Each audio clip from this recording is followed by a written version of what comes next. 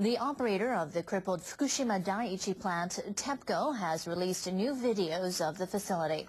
Footage taken on May 6 shows the remaining damage from the tsunami and workers' activities. A clip shows dents in a tank that supplies water to a reactor suppression pool. An overturned car is lying nearby. Another video shows an oil tank that was swept away by tsunami and landed near the plant's headquarters, about 500 meters from the number 1 reactor. Many windows of this building are broken, and documents are scattered around an office. The damage is believed to have been caused by hydrogen explosions in the early stages of the nuclear crisis. Other footage shows workers closing a dormitory door to prevent radioactive substances from entering. It shows them measuring radiation levels on their protective clothing. Another video features a vehicle spraying green agents that prevent the dispersal of radioactive materials. A different clip shows hoses being used to inject water into reactors. The orange one is for reactor 1, the yellow one for reactor 2, and the green one for reactor 3. 3 kilometers from the city, the Vladimir Ilyich Lenin nuclear power plant, where several thousand people go to work each day. Tonight, the 176 employees of Block 4 have been ordered to carry out a test on a self-fueling system of the reactor, something that could save energy. At 1:23 a.m., the security systems are deactivated and the experiment begins.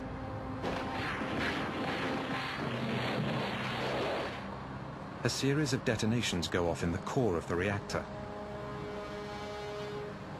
While Pripyat sleeps peacefully, the floor of the plant begins to tremble.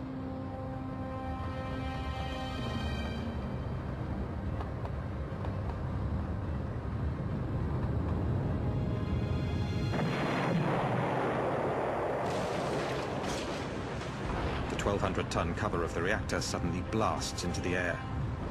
An ultra-powerful stream of radioactive vapor releases uranium and graphite over hundreds of meters around the plant. From the gaping hole, a spray of fire charged with radioactive particles in fusion shoots 1,000 meters into the sky. There were a lot of colors, and they were really bright: orange, red, sky blue, colors like blood, a rainbow. It was beautiful. The most serious nuclear accident in history has just taken place. During the night, early in the morning, I got the call around 5 a.m. I was told there's been some accident at the Chernobyl nuclear plant.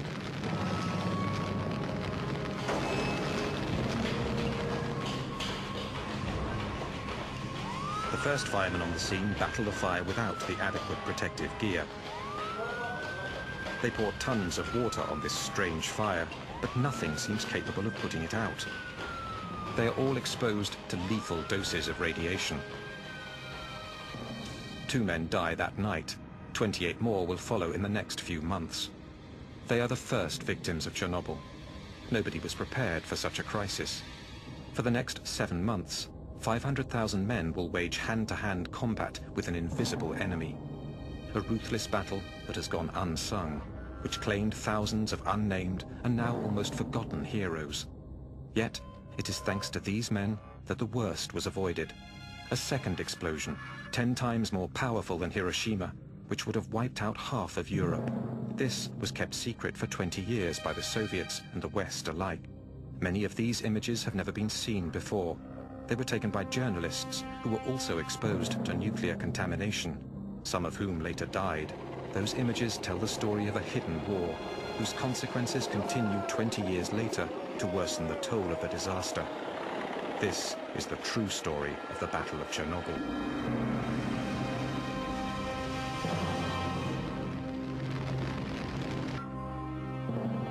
By early morning, the clouds are already being contaminated by the radioactive column rising 1,000 meters into the sky. Igor Kostin was a photographer with the news agency Novosti.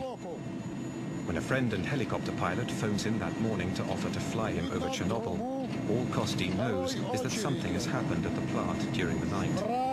He is the first journalist to witness the gaping hole.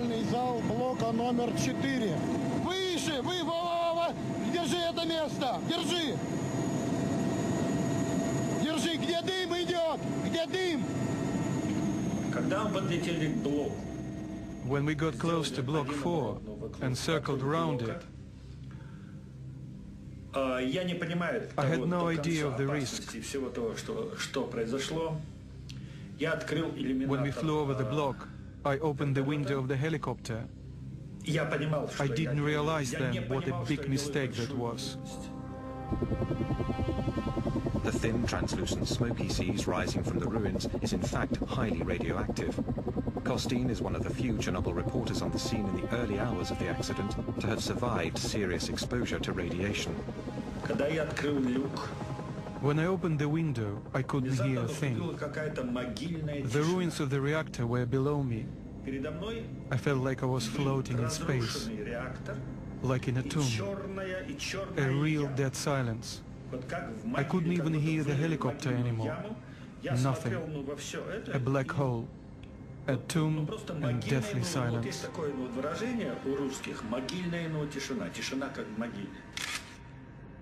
This is the first picture ever taken of the breach. All my equipment jumped after a minute. I couldn't understand what was going on. I thought my batteries were dead. I only managed to take a dozen photos. Once I returned to Kiev, I processed my pictures, and I noticed the negatives were black, and the colors very poor. I didn't know it yet, but the photos had been exposed to radioactivity. At the core of the blown-out reactor, and buried under 14 meters of rubble, the graphite surrounding the nuclear fuel burns and melts the uranium. The radioactive fallout is going to be 100 times greater than the combined power of the 2 atomic bombs dropped on Hiroshima and Nagasaki. At the Kremlin, 8 hours after the explosion, Gorbachev only has scant information on the situation. The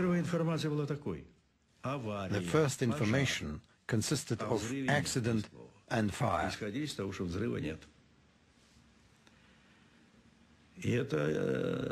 Not a word about an explosion. At first I was told there hadn't been an explosion. The consequences of such false information were particularly dramatic.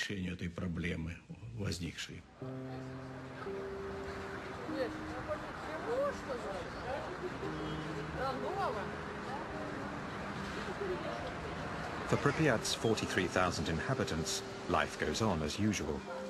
They know nothing of the disaster 3 kilometers away. The information we got was that everything was sound, including the reactor. When I asked the academician Alexandrov, he told me the reactor was absolutely safe. It could even be set up on a red square. It wouldn't be any different than a samovar, like putting a kettle on red square.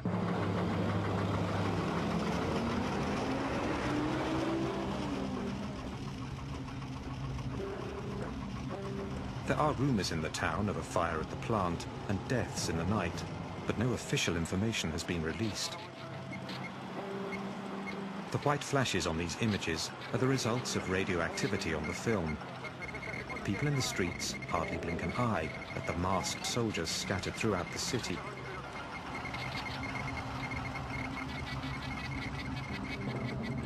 Colonel Grebenyuk led the troops in charge of controlling the situation.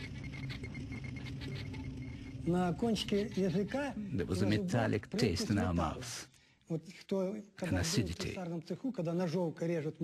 They say radiation has no taste. It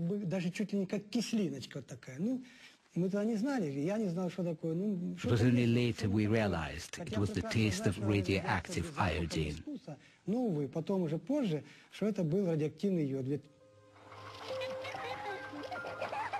While children are still out playing in the squares, Colonel Grebenyuk's men spend the day taking the first readings of radioactivity in the city.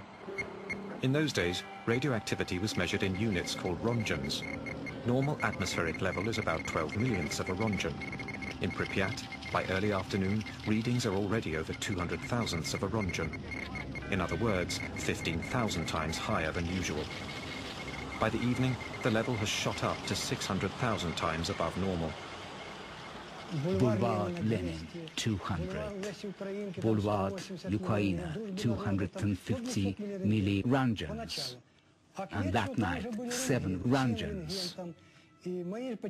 My subordinates were starting to wonder if the machines were working properly, or was someone lying to us. We did not know that the reactor was still burning and radiation was still spreading.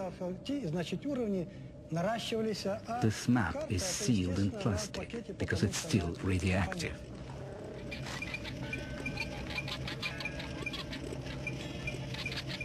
It's thought that a human being can absorb up to 2 rongens per year without being affected.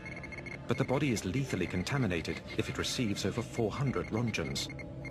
During that first day, the inhabitants absorb over 50 times what is considered to be a harmless dose. Such a pace, they would have received a lethal dose in 4 days. To understand what is going on, the colonel sends a patrol to take the first readings at the base of the plant.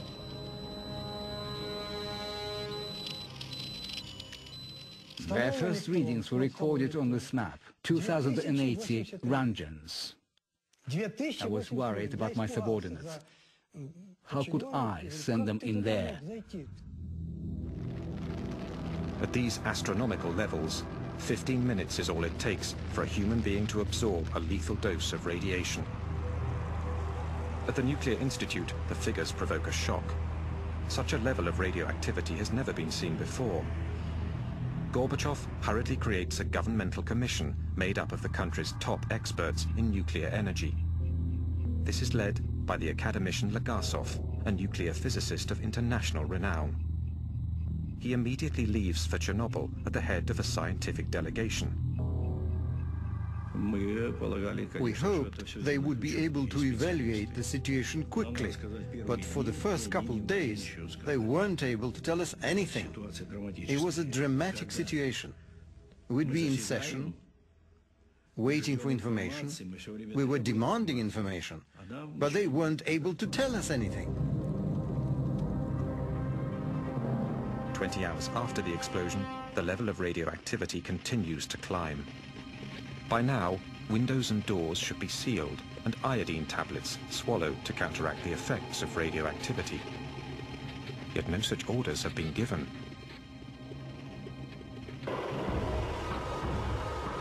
Despite rising tensions in the city, the population has still not been informed of the situation.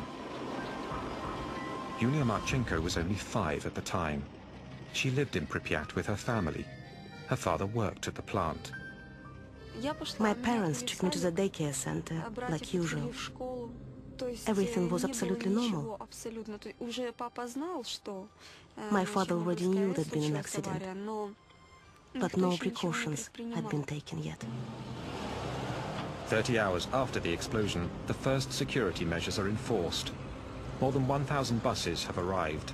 At 2 p.m., the army announces the city is to be completely evacuated. Я помню, что в садике нам давали таблетки. Это йодинистый калий. I remember the teachers at the kindergarten gave us iodine pills. Я помню, что Then parents came to pick up their kids. Everyone was running around, but they weren't panicking. Такая суета. Не было вот общей какой-то такой вот паники. We thought we were only going to be gone for 3 days.